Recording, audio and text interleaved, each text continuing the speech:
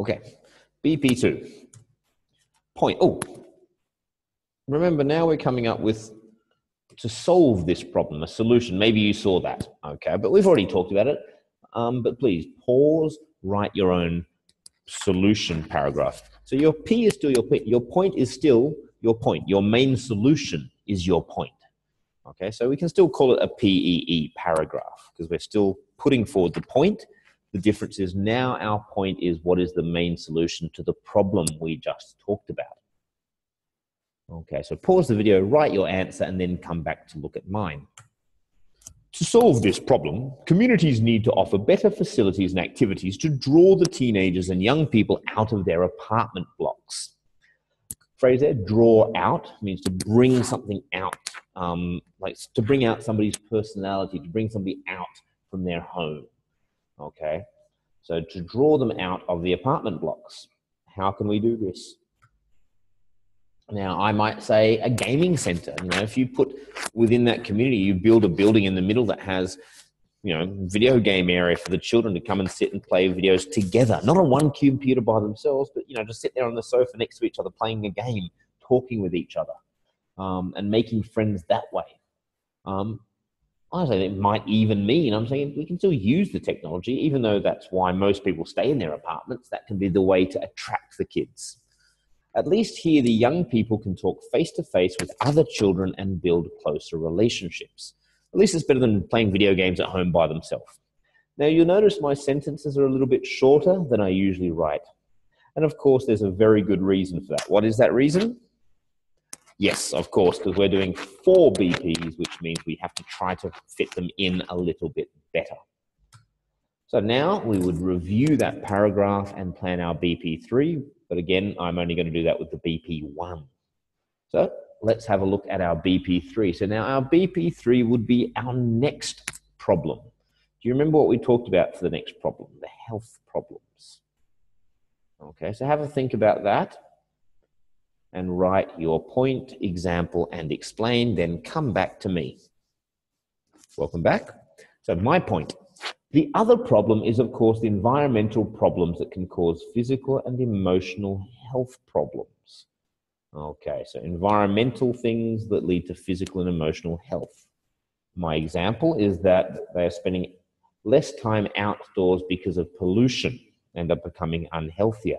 Again, you notice that by now I'm going into less information and less detail because, again, we're trying to fit more stuff in.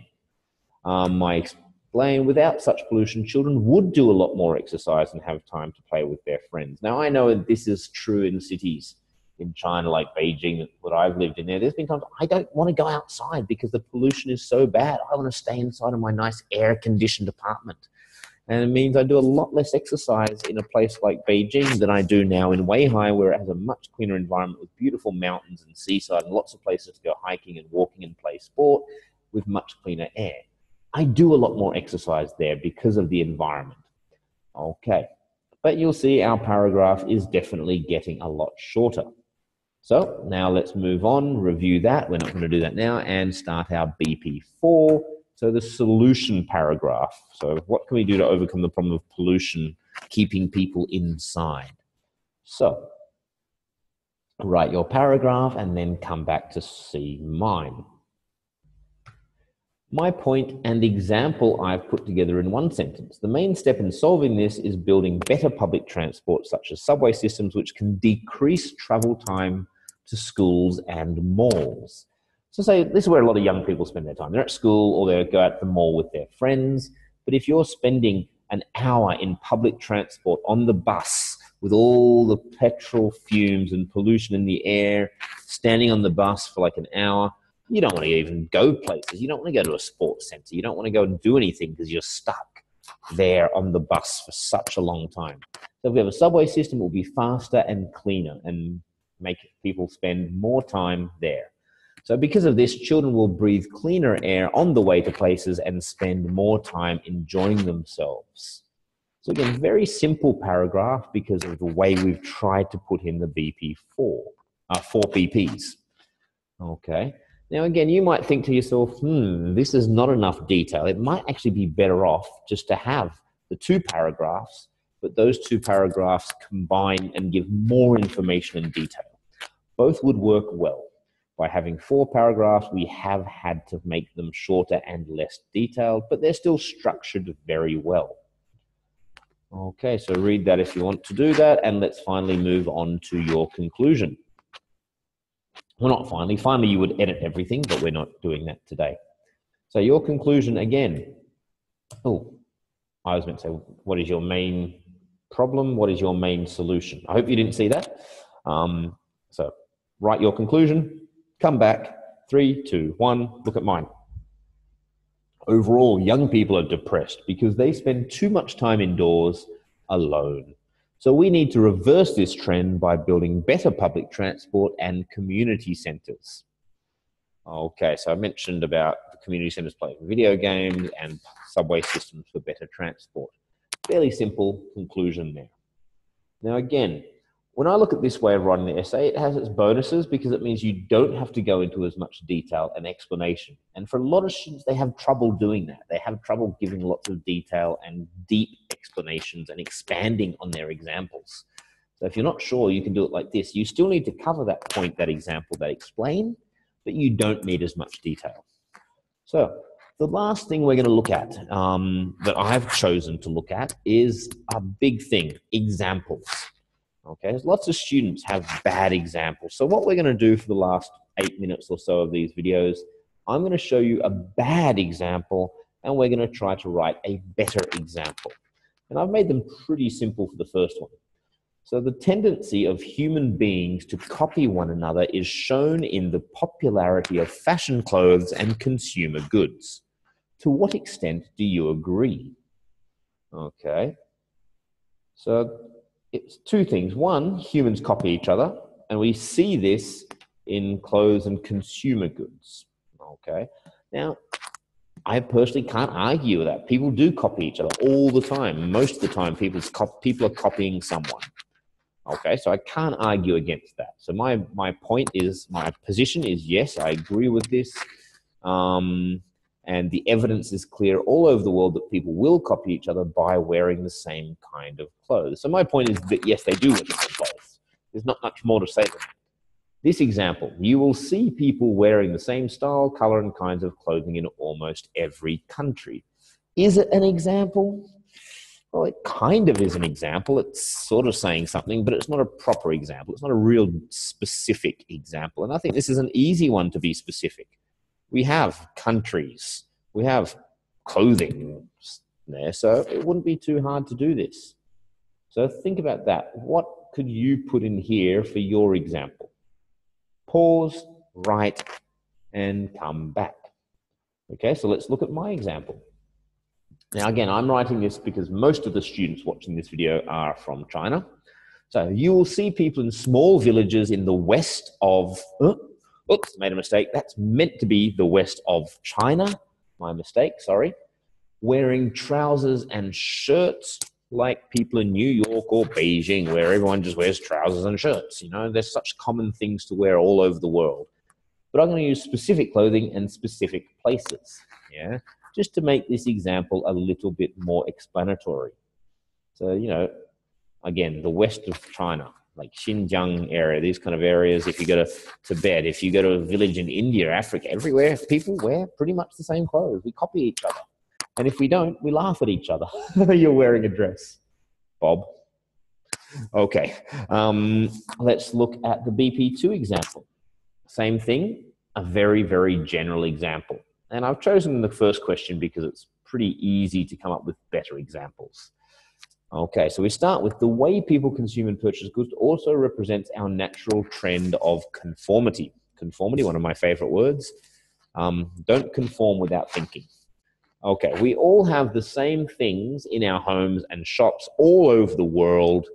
Oh, sorry, I need to say that properly. We all have the same things in our homes and shops all over the world sell the same items. There actually should be a comma in there because it's actually a pause between parts of the sentence as opposed to a list. Okay, so places that sell things which are different are both rare and often go out of business. Okay, so, we've got a fairly clear point, a fairly clear explain, but we could certainly have a more detailed example. So please, at home, pause, write a better example, then come back to me in 3, 2, 1. Okay, almost every house has computers, TVs, and a sofa, while shops sell Nike shoes and Chanel perfume in every country. So again, fashion, clothes, and consumer goods. Actually, I wrote this with a student in my class. So thank you there, Angel. If you're watching, we wrote this one together in our class one day.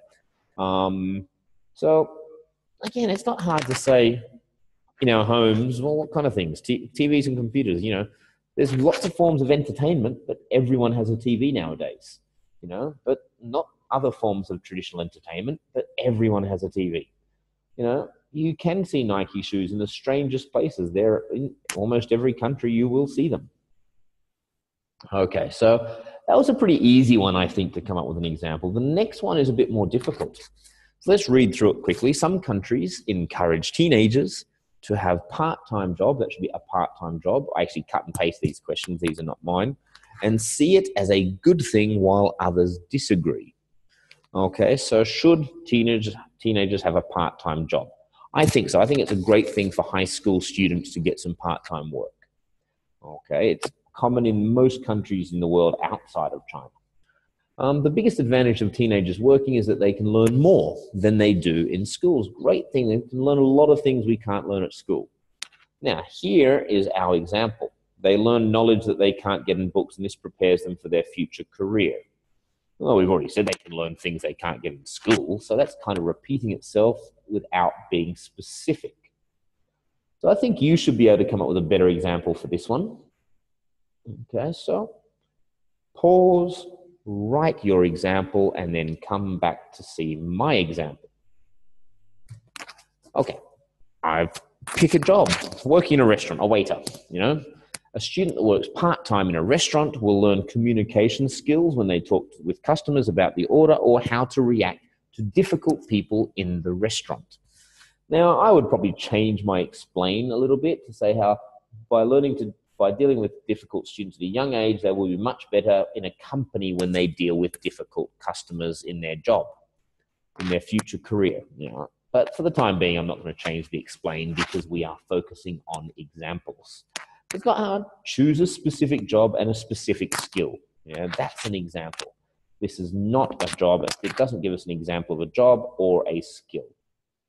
Okay, let's look at the BP2 for this one. So same question still. The other benefit of part-time work is that teenagers can help support themselves and their family financially. So essentially we're saying, rich families, they don't need to do this. They can do it for the first paragraph's reason, for the experience, but for some families, they need it. This can really help the family. So I might say many poor families need the extra money to pay bills and buy food. It's not bad. It is an example. It's just a very kind of general example. How could we make that a little bit better? Oh, and yes, this is a difficult one. I had trouble with this with my students in class, but I like to choose. I think the first 3 were all pretty easy ones, so it's nice to have a much more challenging one. So how can we put that in? Okay, what I have here is when a family from a poor area moves to the big city, their teenagers, children often work in a store or stores and restaurants to help pay the higher rent and costs. Okay, so I'm saying specifically who we're talking about. In China especially, a lot of families will move from the countryside into the cities where they will try to work, and they'll earn more money than the countryside, but also their expenses are much higher. So they might need their children to work, just a part-time job after school. You'll see it many times. I've been into a shop and seen the kids working there in the afternoon or on the weekend or during the holidays. Alrighty, so that's what I mean by more specific and better examples. If you have any questions about that, please ask me. When you send us your examples and questions, I will try my best to answer some of them. I'm hoping to get so many questions, I can't answer all of them. So please, as usual, send your questions to us on Weixin or WeChat or by telephone. Again, by telephone, you can phone and speak to one of the lovely staff, including my wife, that work at Gate Education in the lovely city of Shandong, Weihai. Oh no, we don't say that. We say Weihai in Shandong. Thank you very much, and I look forward to your questions for me to answer in our last class on writing. Bye-bye.